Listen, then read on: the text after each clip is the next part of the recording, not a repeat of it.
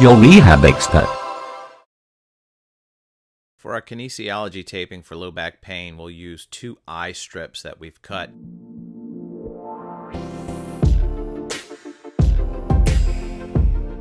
And I'm going to remove the backing from about 2 to 4 centimeters on one end for the base. And what I'm going to do is apply that base without any tension right over the lumbar extensor muscles. Remove the backing as I have the patient forward flex just a little bit, and then apply about 25 to 50% tension on the tape. Remove the backing from the other anchor and apply that without tension.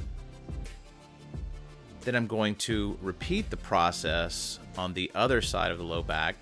Again, with an eye strip, we'll remove the backing for the anchor about 2 to 4 centimeters.